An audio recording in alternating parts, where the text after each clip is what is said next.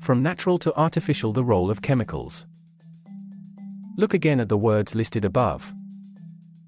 Scarce, seasonal, natural, fresh, hard work.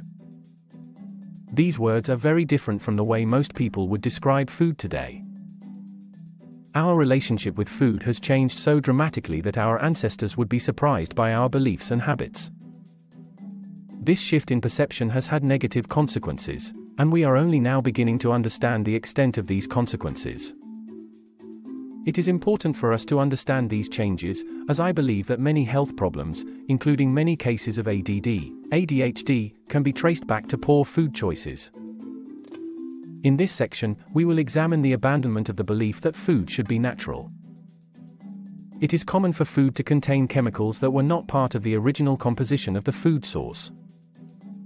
This is due to a number of factors, including the use of pesticides and other chemicals in food production, the addition of preservatives and additives to processed foods, and the use of chemicals in food packaging. As a result, it is difficult to avoid consuming these chemicals when eating modern food. These chemicals can have negative effects on our health, and it is important to be aware of them and take steps to minimize our exposure to them. They include: the protection of food sources has been a concern for humans throughout history. This is evident in the use of scarecrows, which date back millennia, as a way to protect crops from pests. In modern times, the use of pesticides has become a common way to protect food sources. While these pesticides can be effective at protecting crops, they can also have negative consequences for human health and the environment. The use of pesticides can contaminate soil and water, and can also lead to the development of pesticide resistance in pests. Additionally, pesticides can be toxic to humans and other animals, and can have negative effects on our health when they are consumed through the food we eat. It is important to consider the potential risks and benefits of using pesticides in order to protect our food sources in a way that is sustainable and safe. The desire for perfect food has led to the widespread use of chemical methods to produce uniform products. In the past, people understood that the shape of a tomato, for example, had no bearing on its taste or nutritional value. However, modern consumers often demand perfect-looking produce, which has led to the use of chemicals to create uniform products. This quest for perfection results in significant food waste, as imperfect produce is often discarded. Additionally, the use of chemicals in food production can have negative consequences for human health and the environment. It is important to consider the costs and benefits of this desire for perfect food in order to strike a balance between meeting consumer demands and protecting our health and the environment. The hunt for profit. One of the easiest ways that a farmer can increase profits is through increased yield, i.e., the more grain that you can harvest from a field, or the more meat you can cut from an animal, the more money you make. It is only a short step from this basic principle of economics to the use of tools like chemicals and/or growth hormones to make increased yield possible. The result of all of this is that most of the food that we eat could hardly be described as natural by any stretch of the imagination. Most people are not too fazed by this fact, since they realize that they are only taking in a tiny amount of a given chemical or pesticide. The problem is, however, that they are not taking into account the cumulative effect of such products. Most of the chemicals in our diet are completely unnatural, and our bodies are therefore very ill-equipped to deal with them. This could result in a buildup of those chemicals in our system.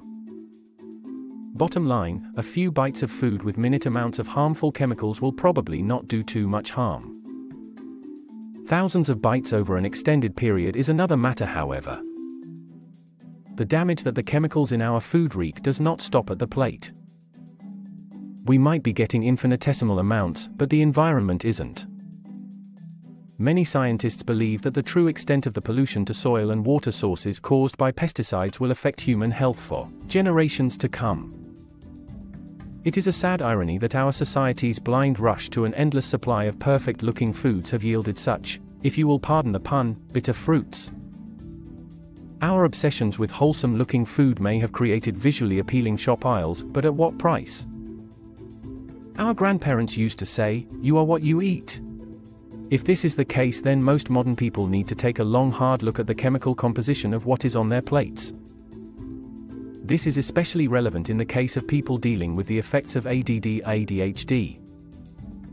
When you consider that many cases of ADHD can be traced back to defective neurotransmitter activity, and that neurotransmitters are extraordinarily sensitive to the influence of foreign chemicals, it just makes sense to carefully monitor the possible sources of such chemicals. It is true that the widespread use of pesticides made a significant contribution to the superabundance of food that we see around us. The fact that they allowed farmers to bring healthy crops to the market with clockwork-like regularity means that food security is much less of an issue today than it was a century ago. This perception of security came at a huge price, however. It does not take a medical genius to work out that something that is used to kill a certain organism could also be harmful to other life forms. How pervasive are pesticides and what are their effects? Many companies do their best to assure us of the fact that they only use safe pesticides. The fact is, however, that the buildup of even supposedly safe chemicals in our systems can be extremely harmful over the long run. The potential for harm will obviously increase with the amounts to which an individual is exposed and the length of exposure. The news is very bad on both counts. The Pesticide Action Network of North America, PANA, estimates that North Americans can experience up to 70 daily exposures to traces of the most harmful form of pesticides, namely persistent organic pollutants, also known as POPs. So pervasive are POPs in our diets that analyses of chemical residue data found traces of them in all food groups. The pervasiveness of these chemicals are hugely troubling, since some of these chemicals have been linked to nervous disorders, reproductive problems, hormonal disruption, suppression of the immune system, fetal disorders. You may think that our exposure to POPs will lessen over time, since the most pernicious ones like DDT, DDE, and dieldrin have been banned in the US and Canada.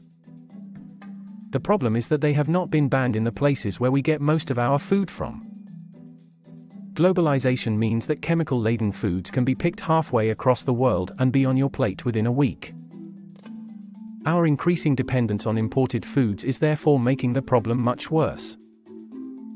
The fact that many of the pesticides that make their way into our diets impacts neurological functions should be especially troubling to those dealing with the effects of ADHD.